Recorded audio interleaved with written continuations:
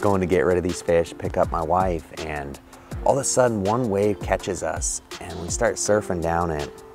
And at the bottom, it turns us really hard to the right. And I look up and like the front bow of the boat is like dipping under, like scooping water. And I'm like, dude, there's no way we're coming back from this one.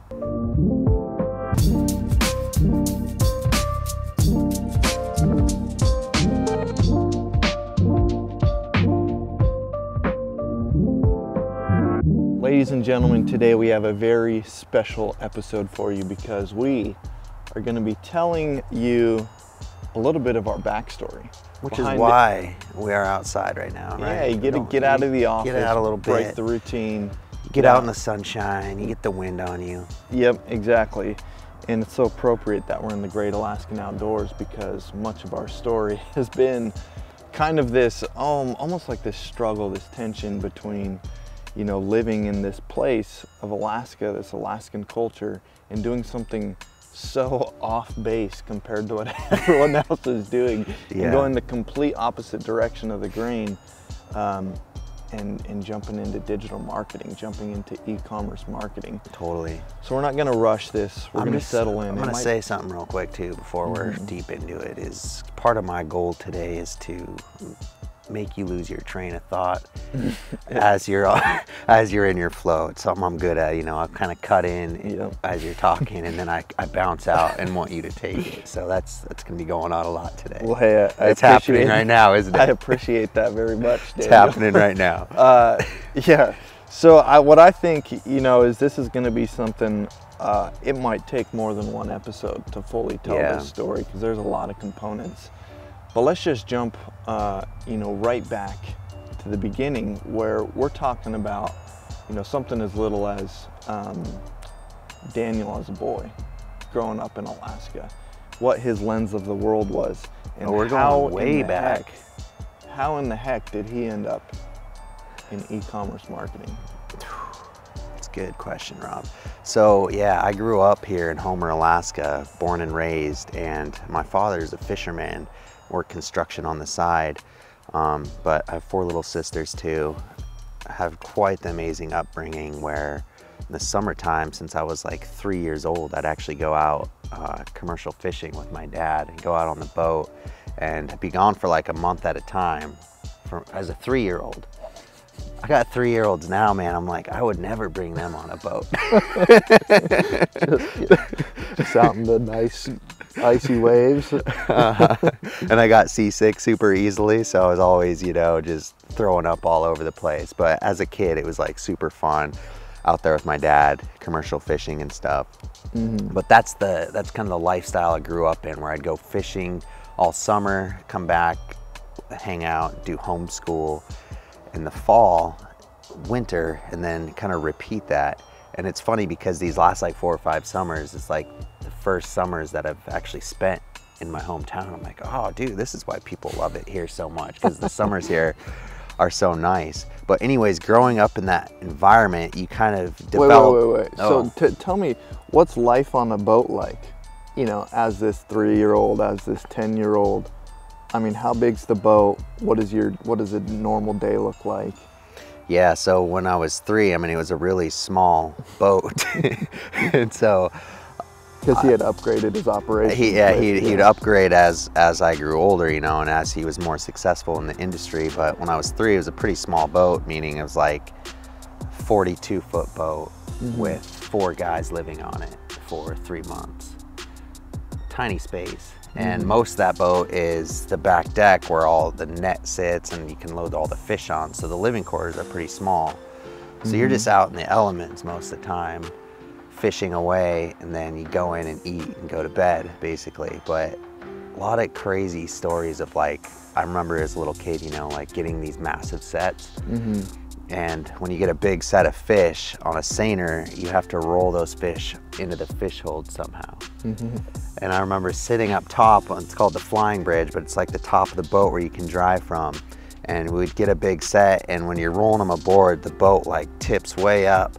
So I'd just be like clinging on to something as a little kid as everything's like sliding down. And like, then fish are coming up, you know, after I realized the boat wasn't gonna roll. It was like super exciting, you know, but scary at the same time. But yeah, it was pretty wild. And then you'd get situations where you'd catch a salmon shark every now and then and have to let that go. And I think an important piece of the story is that you're not just on any fishing boat, you're on Tom Stafford's fishing boat. And so those big sets, those are happening all the time because your dad is like one of the, you know, locally famous, like he's a legend. He's a legend. Fishing legend. He has the world's largest herring set. Yeah. How big was that? 1,500 tons. 1,500 tons in one set. So you picture this, you know, are you a teenager, low 20s? For that set? Yeah, tell us about the set. I was not there for that. Oh, you were? I was 18 and I just gone out of state. You missed the big one. I freaking missed the big one after dedicating my whole life. So to getting to something like that. Just say why it's so addicting though, because that's worth a lot of money and it happened that quick, right? Yeah, so why it's so addicting? For people to like want to be in fishing, you know.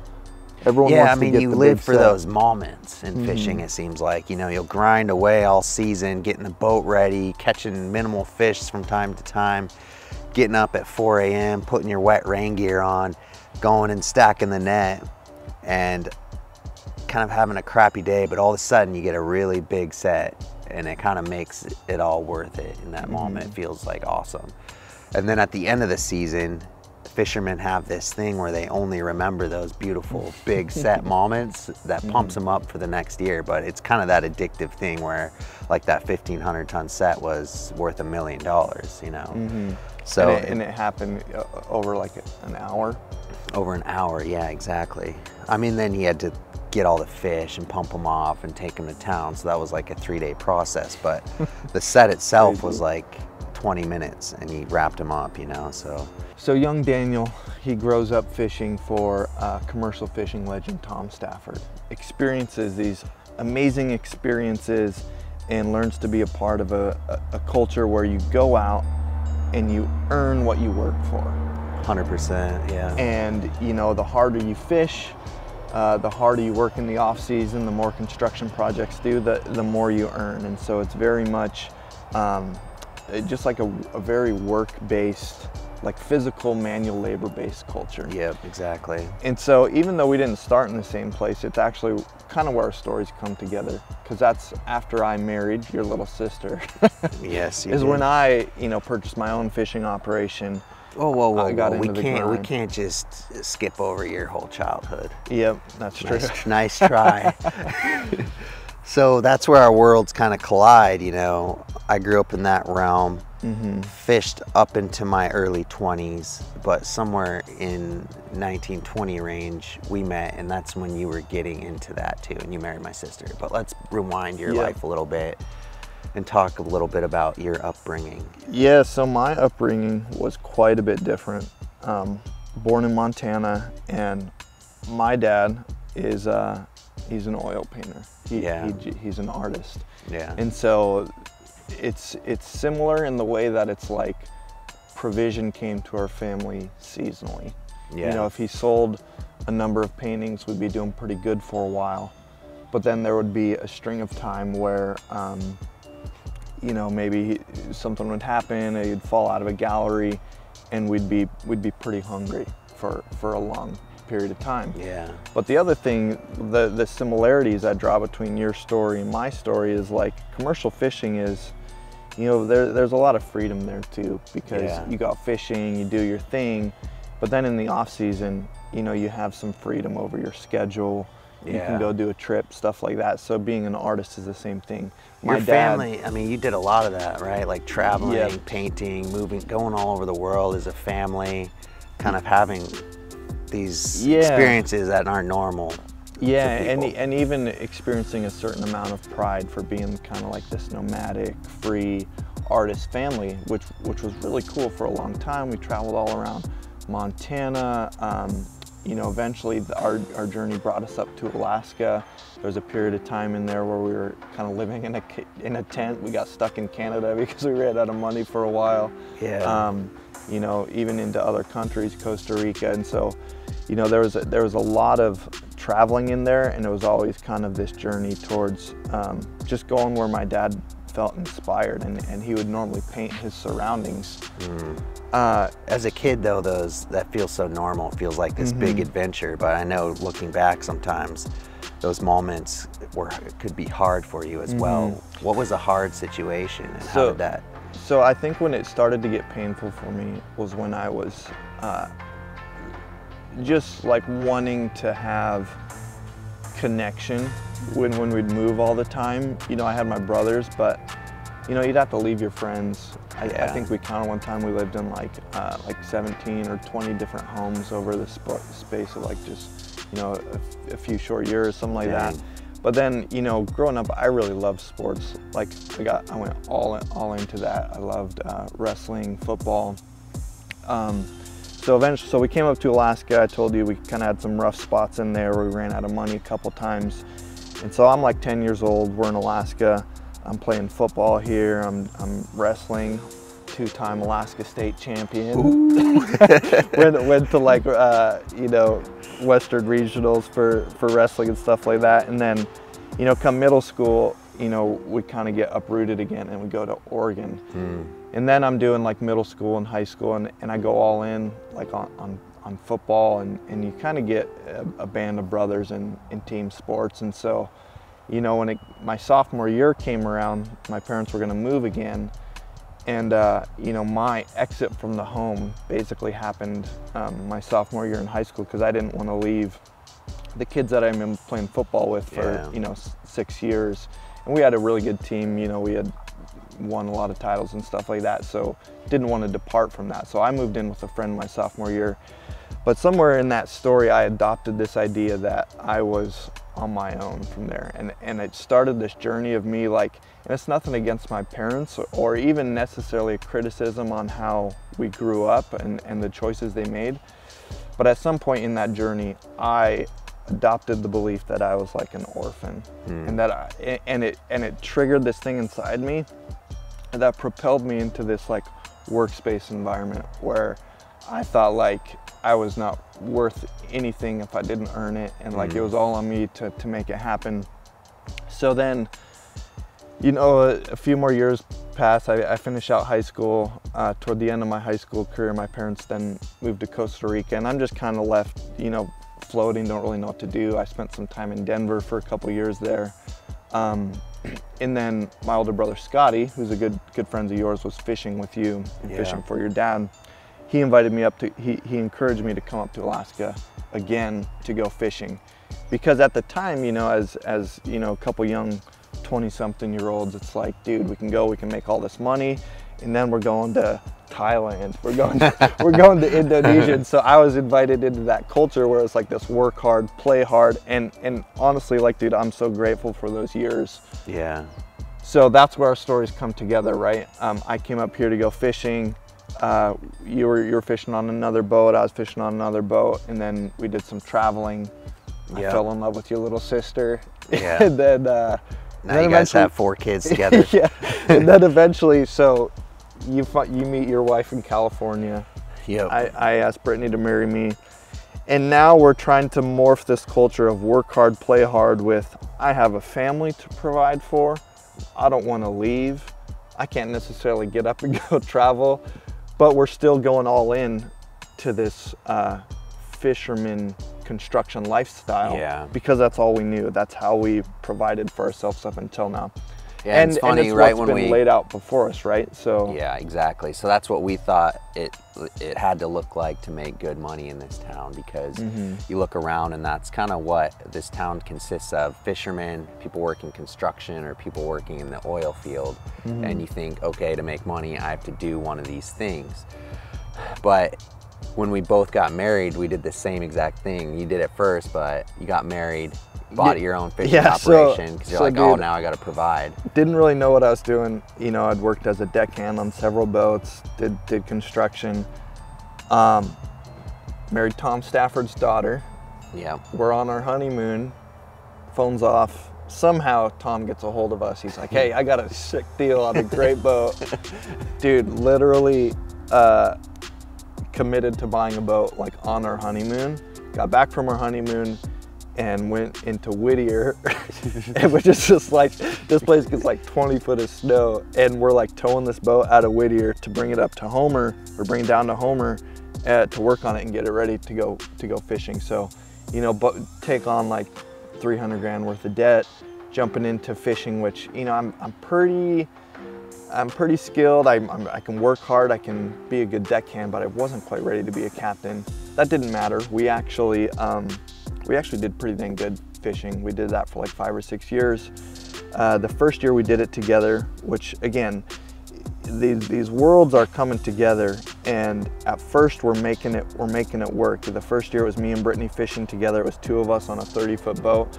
And dude, like, for us coming into it, not knowing much, at least for me, Brittany grew up fishing as well. Yeah. So she's like you know, when she was in high school, she'd go out in the summer and make like 40, 50 grand.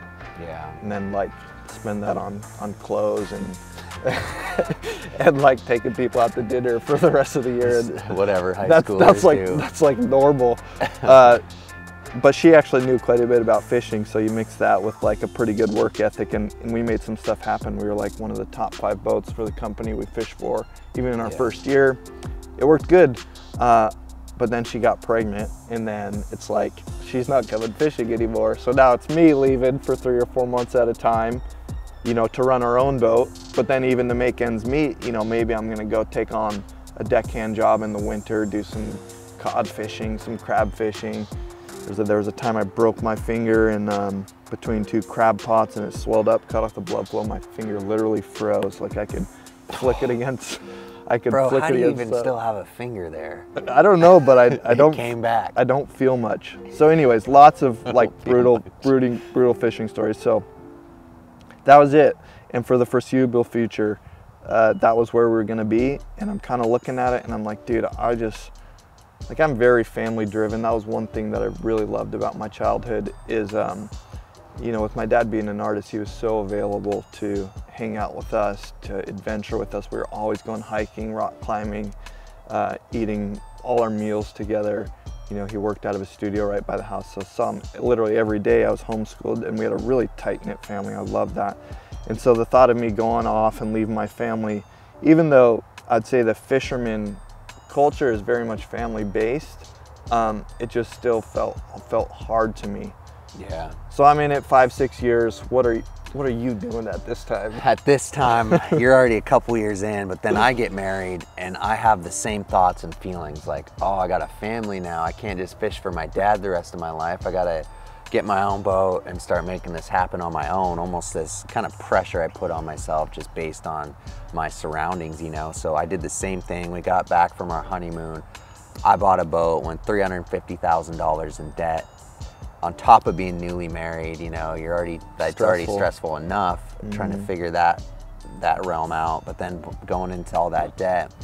And then on top of that, once we already knew this. So we were also pregnant when we do that, and the due date was right in the middle of the fishing season, which is hard because you can't miss fishing days. You can't miss a day, because there's a day you might go make, you know, a quarter of your season in one day. Yeah, it's such a short season, kind of high stakes. You have to be there, show up when the fish are, because they're not there all year. You better not sleep.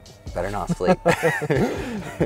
So all that was going on, got the boat all ready, and went out fishing. My wife was due in like a couple months. So I was trying to fish as hard as I could, you know, catch fish, and then I was gonna fly home for the birth and then go right back out fishing. You know how this story ends, but we were doing really well at the beginning of the summer, catching lots of fish, having a good time. You know, it's still stressful being the new captain. You know, the first year you're like figuring so much stuff out that you never even thought about. And a lot of pressure being the son of Tom. A lot of pressure on the son of Everyone's Tom. looking at like, you. You're hey, the top of the town. Can this kid perform like his daddy? And he did. He did. He did. He can. He can. So So I started off with a crappy boat, because that's all I could afford to get into the fishery. You know, you're already extending yourself, borrowing money from everyone, trying to put this operation together, hoping that it all works out. So one day we were having a good season. We were heading into town, and we had about. Can I interrupt you? Yeah, I don't want to interrupt your story, go. but I've heard these podcasts like of entrepreneurs talking about some of the riskiest things they've done in business and some of the biggest failures they've had. But dude, up here, it's absolutely normal to go $300,000 to $500,000 in debt with not a single guarantee that a fish is going to show up in the summer. Not only that, but and it's normal, and like that's what people do here. Yeah, totally. You think about like a risky business investment, it's like, why don't you go buy a boat, expose yourselves to these elements, hope that fish come up, and hope that you're gonna get paid for those fish. Yeah, get paid a fair price, and it's all competitive, right? It's not like, hey, there's 10 boats and 100,000 pounds of fish, let's all take 10. It's like Tommy's gonna come in and scoop 90, and the rest of the other people are gonna split the remaining 10. Like, it's competitive, like whoever catches the most wins. Yeah, so super anyways. Competitive. Yeah, high risk. I mean, I pulled equity out of my house, used all my savings, was borrowing from everywhere. And it like all came down to like, is it gonna work this first year? You know, can I make enough money? So anyways, heading back into town, my wife was just actually getting to one of the ports, so I was going in to pick her up. And you know, the wind started picking up pretty good, and we're in this, it's called Valdez, and it's kind of this arm that's right in the mountains with glaciers all around, but the wind's starting to pick up really heavy right on the stern of the boat, the back of the boat, and didn't think much of it, you know, felt fine. It was like 6 to 8 foot waves, which isn't massive, been in that many times, but we had the fish hold about 1/3 full of fish, and in that fish hold there's dividers, so they can't slosh back and forth and like tip the boat, you know what I'm saying? And we were riding pretty good. We were actually watching Walking Dead season 4, you know, just cruising into town, going to get rid of these fish, pick up my wife, and all of a sudden one wave catches us and we start surfing down it, and at the bottom it turns us really hard to the right, and I look up and like the front bow of the boat is like dipping under, like scooping water, and I'm like, dude, there's no way we're coming back from this one. Like, it felt totally fine until that one moment, boom.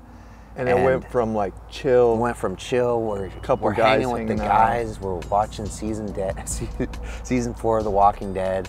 Crushing it, catching fish. Yeah, and all of a sudden we're all in the cabin of the boat, and we all like have this oh shit moment where we look at each other and we know the boat's rolling.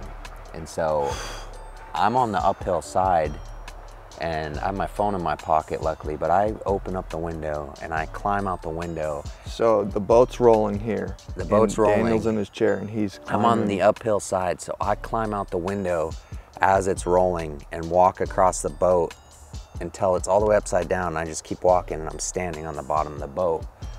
Right when that happens, I call my dad because he was fishing about a mile away. I luckily had my cell phone in my pocket, called him, and you know, usually don't have service out fishing, but luckily we're close enough to town to where we did. And he got in his skiff, started hauling this away. But meanwhile, I'm standing there and I'm just looking in the water, like praying that the crew pops up, you know, because I was the first one out. And sure enough, one guy follows me out the window, and he's swimming, struggling, you know, and he swims back, goes to the skiff, which is the small boat, and is standing there.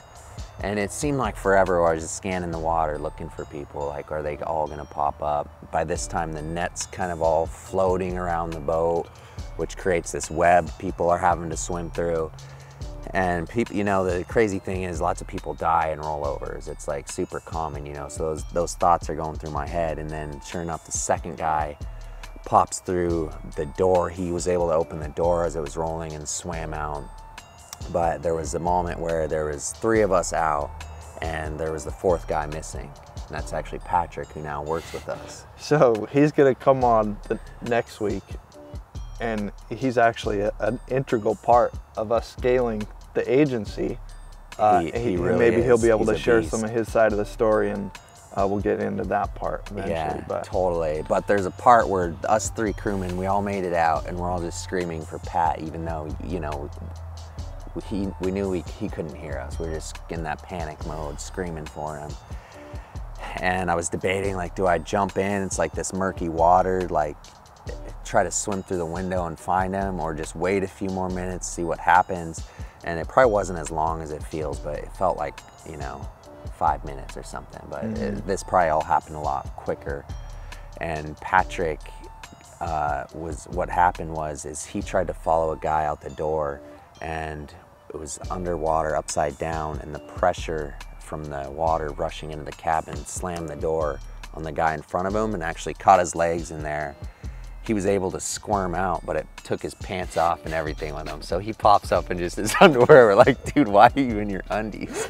But that's what happened, because the door had depanced him, and Pat just saw that slam right there. And he said he's a big dude too. He like tried to push the door open and it wouldn't move at all, it wouldn't budge. It's just so much pressure. And the cabin's filling up with water. There's oil in the boat, like just a mess. Can't see anything, disorientating. And he's getting to the point where it's like the movies where the water's like rising up, like Titanic, you know, where they've taken their last breath. He did that, took his last breath, went down, and the door just like opened up. Pressure had equalized out, just opened up for him. He swam up, and we're like, oh, thank God. And dude, Pat's like pretty big dude, like 300 pounds, like tall. 6'5", yeah, he's big, strong guy. And I'm like, he can't like reach up and climb onto the boat because it's so high. Dude, and so, he just had to like swim out of a sinking boat. Yeah, he was so drained already. And it's cold water. No one could grab the boat and climb up. Like they had to swim around to the skiff and hop up. Dude, and even in the summer, you don't have like too long in that water before you start getting hypothermic and your limbs don't work, and it's like it's pretty hard. So he was in that state, and I freaking like got up to the edge of the boat, and I like man grabbed him right here. I had so much adrenaline pumping. And I just like ripped him out of the water with one hand, and like came off, flopped on the boat, and he's just laying there like trying to catch his breath and stuff. And one more guy was still in the water just swimming there that couldn't climb up. And I'm like, Pat, help me. So he comes, pulls him up, and right about then as we all get on there, we're like all looking at each other like, oh, we survived this like pretty crazy moment that we just experienced together. Dude, and thank God you got out with your phone in your pocket. Yeah. Like, what would have happened if it was just sitting on the ledge or something? Like, yeah, I know, I couldn't have called. And you guys had help on Luckily, the boat like stayed floating once it rolled, you know, it didn't sink. So eventually someone would have found us, but it's still like a little bit of a black bottom sticking out of the water. It's hard to see, especially when it's rough out. So I was super glad. And like right when Pat got up, a few minutes later, my dad pulled in with the skiff, got us all off, and you know, at that point we're all hugging each other and went through that crazy experience. But also realizing, dude, we just lost everything that was in there, so many personal items, so much hard work we'd put into the boat, getting it to that point, losing the net. The boat was way underinsured, so it basically ended up in this situation where the insurance company bought it back and I resold it. It was this whole deal, but basically I lost all my money that I'd been saving up, pulled equity from my house, had just enough to pay the crew back, and still all these pending bills, went into lots of credit card debt. But let me back up a minute. It's like, welcome to adulthood, Daniel. Welcome to adulthood, buddy. But let me back up. So luckily we were heading in to pick up my wife, who was like 9 months pregnant at that time. Luckily she wasn't on the boat when that happened, because it was right in that same time frame. And you know, she was due in like 2 weeks later. So I just had this massive traumatic experience happen, and then I'm about to be a dad, and just lost all our money, all our savings, excuse me. And so we were trying to finish the rest of the season, make it work. So we ended up leasing a boat, going through all this. Didn't really pan out. I ended up with a big yacht at the end of it. Remember that? The Sugarloaf, dude. The Sugarloaf. That we were using that boat to live off of while we fished this really tiny boat that had no liveaboard space, but then didn't catch much more fish. At the end of the season, I was stuck with this yacht, making all these payments with money I didn't have, trying to sell it. Right, because you guys needed somewhere to live because the boat you bought to finish the season didn't have living quarters on it. So it's like, hey, we're gonna buy this yacht and we'll live there and we'll take it with us where we fish, and then we'll fish on this jitney is what it's called. It's a smaller boat. Exactly. And then you can finish out the season and hopefully recoup some of your losses, right? Yeah, and after that whole experience, I mentally lost the drive to even catch fish that year, you know, just because you have to be mentally on it too. And I was just like, man, this sucks. Like, I don't want to be fishing anymore, basically, like risking my life. And my wife had just had her baby. I was there for like 3 days after the birth, and I'm like, all right, peace out, you know, I gotta go fish for another month, which in our culture is totally normal. That was like just how things work. So to me, that was normal, just to be like, all right, you're good with the baby and head out. And was gone for, you know, missed the first month of Aiden's life basically, and came back. But kind of that whole experience and everything made me realize, like, I don't necessarily want to risk my life every day just for the sake of making money. Became this thing where I didn't feel necessarily defeated. I still felt like I could do well and like exceed in that area, but I was like, I want something better for myself and my family, and a new way to make money. And I feel like this is a good time to transition to where you were having some similar thoughts. Yeah, so my daughter was born in the end of January.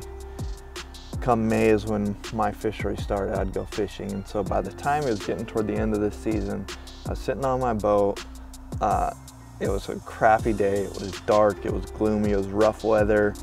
You know, and you see other boats when you're out there, and I saw this old guy out there fishing all alone. It's getting to the end of the season, morale is low at that point. This is when like a lot of the crews get in fight with captain, like all the craziness kind of starts to come out, and you just want to get off the boat and be done. And I saw this guy just like self-medicating, like he's drinking, he's fishing, it's like the middle of the night. And I'm sitting here, I'm like, dude, like, what am I doing? Like, is that gonna be me? And then I started thinking about, you know, my wife and my daughter, Eleanor. And I realized, like, I had been gone for 4 of the 7 months of her life. And I'm like, dude, that's over half her life. Like, what am I doing?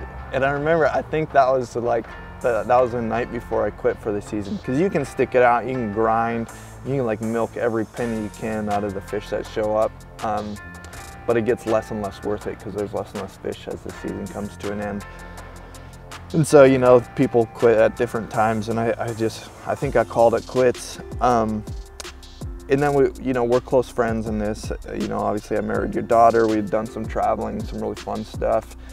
My sister, you mean? Yeah, did I say daughter? You said your daughter. So your sister, okay. But anyways, we have this thing that in some circumstances is so beautiful and awesome, and I'm actually grateful for every single day that I spent fishing and the experiences and the lessons it taught me and the opportunities it gave me. And you know, even the stuff growing up with my parents and you know, jumping into fishing, like, I don't have a criticism against people who do that, against my parents, against your parents, against the culture as a whole. I think at some point we just knew it wasn't for us, and it wasn't going to work with our next season of life, which was marriage, you know, starting a family, and just learning to just be responsible and feel like you're not risking so much. Totally. And part of this journey too, when we're kind of realizing all this, we're starting to learn a lot about finding something you're passionate about that you can do the rest of your life and make money from it. So even if that meant making a little less money, you're still doing what you're passionate about, providing for your family, you're able to spend time with them. So that was important to us. But I remember this moment where I read the book Think and Grow Rich. I don't know if you guys have heard of it or read it before, but I had this moment in my head where I was like, dude, my whole life I never thought I could be rich. I thought this is exactly how things had to look to just get by and provide and like live a pretty good lifestyle. But after reading that book, it changed my whole belief system of like, oh, it's actually possible for me to have wealth and have money, doing things I love. And actually, it's more viable to have lots of wealth doing the things I love than it is from fishing, because the business world in itself, there's so much more opportunity than there is just for if I would have continued that career path for fishing. And I think I shared the book with you, and you got all pumped with it, and we were starting to do a lot of videos and stuff. Yeah, so on the fishing boat, on the travels, I loved having a camera on me. You did as well. Yeah. And we're like, dude, well, we love making videos. And we both kind of shared that belief and that epiphany that we could shape our destiny. We could, you know, we could be wealthy doing something different. We didn't have to follow the exact formula that we see here in town. And so we're like, well, screw it, dude. Let's just start making videos. Let's start a video production company. Yeah. And we jumped into it with the belief and didn't know where to start. But I think what's most important is that we took the first step, because it led us to where we are now. That's where so many people get caught up, is over analyzing the market, or like, should I do it, should I not? But for us, it was a matter of just taking that step, even believing too that that's actually going to be very successful. Like we 100% thought we were going to build the biggest video marketing agency in Alaska, and we're going to fly all over doing all these crazy videos, you know. That's what we thought going into it, and we're doing everything we could to make that happen. But our first year we were slightly mistaken. Because we starved, dude. Yeah, our first year, remember, it was Robbie and I. We ended up hiring an employee to help us with marketing and stuff and sell our videos. So there's 3 of us. Our first year, we just barely broke $100,000 in total revenue, which sounds nice. Like, I know entrepreneurs like, if I could just make 6 figures my first year, I'd be happy. But between 3 people and business expenses, startup fees, like, we didn't even pay ourselves. We paid. It was 10 grand for us that year. We made 10 grand each. So we were the whole year. We were still at that point part-time fishing, right? Or did we quit? We had a little bit of savings. That's what it was. And you know, we'd maybe take something like, you know, take a small 3-week trip to go squid fishing, you know, maybe a month here, maybe something like that. Yeah. And dude, I feel like at least for today's episode, we kind of wrap it up here, because we entered into this place where we had belief, we took the step of faith, but stuff got really, really hard for a while. And that's kind of where I want to bring Patrick into the story. Yeah, that sounds really good. And we'll pick it up with, you know, the video production thing, and then how do we go from that to becoming a really freaking good e-commerce marketing agency. Yeah. So yeah. Let's jump in next time then. Hope you guys are enjoying the story so far. Like we said, we're gonna pick it up and continue the story as soon as get Patrick on. Yeah. All right, guys. See ya.